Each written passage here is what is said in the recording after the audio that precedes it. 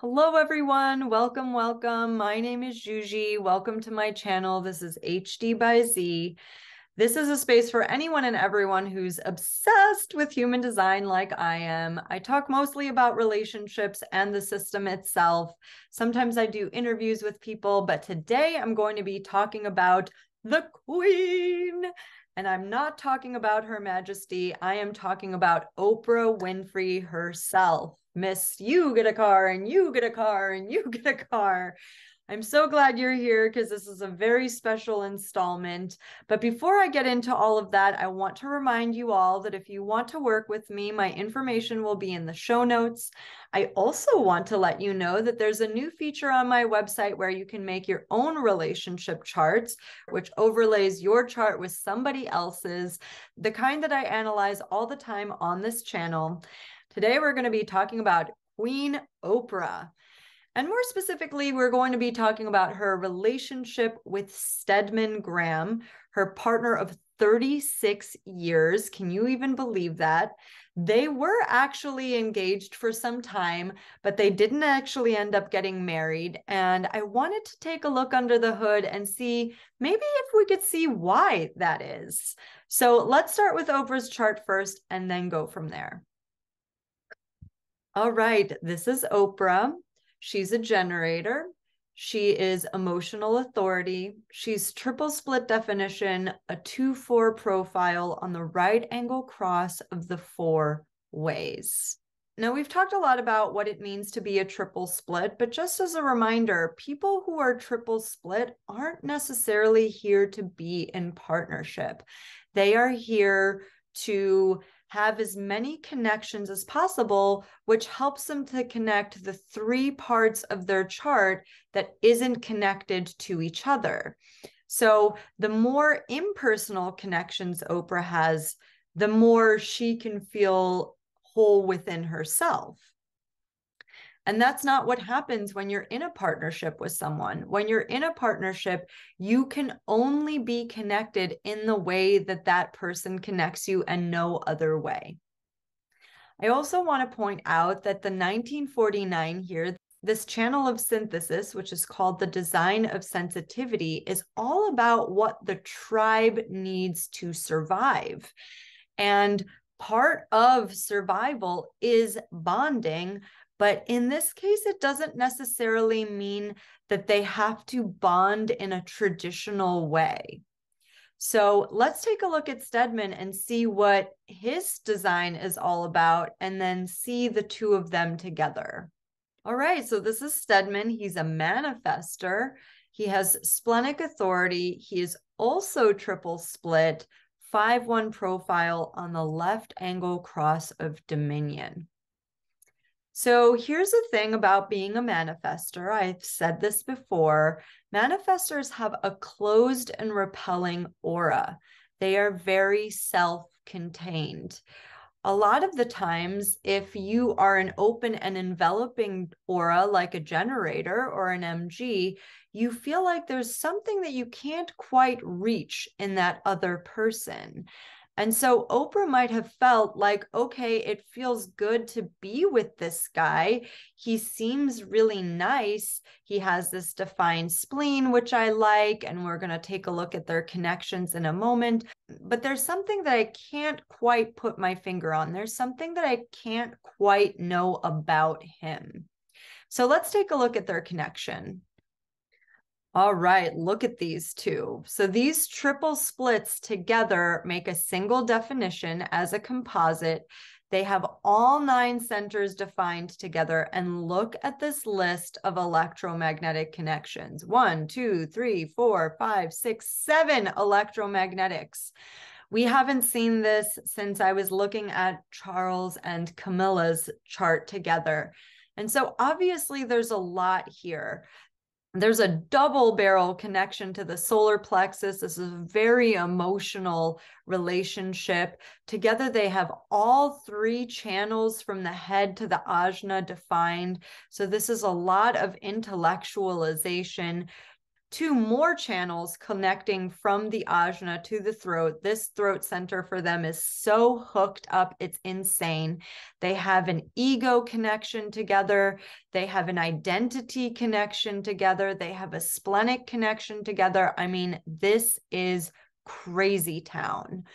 So one would think that since I'm looking at this right now, these two would definitely want to get married. And in fact, in the 36 years since they've been together, they did get engaged once. They just never ended up getting married. Or maybe they did, and we never knew about it. But everybody's been wondering for a really long time, why didn't these two actually tie the knot? And I guess part of it is, if you're not going to have kids, why? Why do you need a legal contract if there's no children involved and if you're two adults consenting to have a lifelong partnership together? I would say it was this triple split factor first and foremost, the fact that neither one of them is here necessarily to be in bonded partnership. They need a lot of freedom between the two of them. I would also say that because Stedman is a 5-1 and Oprah is a 2-4, they both understand the projection field that is on them. And they can both see that this projection is not necessarily the truth. So Oprah gets projected on as the natural, as the second line, and Stedman gets projected on as the hero and the savior as a fifth line. And this might be something that they were bonding over, but something that also could point to, well, we're not quite in a position where we want to project that onto one another. I also want to point out something that's in Oprah's chart that is important in this case because it's part of her Sun Earth cross. She has gate 33, which is the gate of privacy. Oprah has always been known to be a very private person, even though she's one of the most successful people in the world. We don't know too much about her personal life. We know her best friend is Gayle King. We know that Stedman is her partner.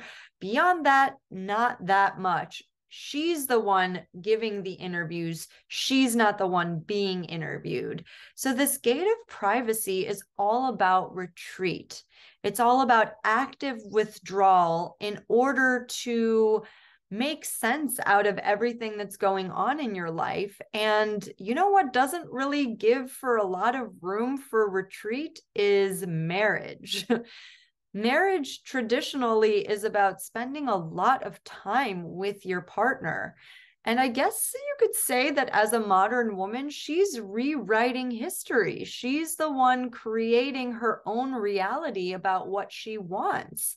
Now, he's very successful in his own right, so there's absolutely no reason for them to combine their fortunes. They're both very financially safe by themselves. In fact, Stedman has the channel of money, so he potentially makes her feel like she's more taken care of than the other way around, even though her fortune probably far surpasses his, just based on the fact that she's one of the richest people in the world. And being this sensitive being, she's very much about, you know, taking her time, creating this intimate bond. Her fourth line wants to be friends before anything else. And so, you know, eventually you just get to a point where you say, like, what's the point? You know, we've been together this amount of time. We seem to be doing well. She refers to them as an old married couple. So why mess with a good thing, right? You don't necessarily want to fix something that's not broken. They've already established the fact that they've committed to one another. They don't need that piece of paper or that ring or the hoopla or whatever. I also believe that because they have these 7 electromagnetic connections and they know that they won't ever have that with anyone else, it's just kind of a no-brainer to them. I would also say that because of their individual chemistry, that they are much more prone to want to be these individuals that can cohabitate with one another, but not necessarily be in each other's auras all the time. I know that they travel a lot. I know that they're very independent.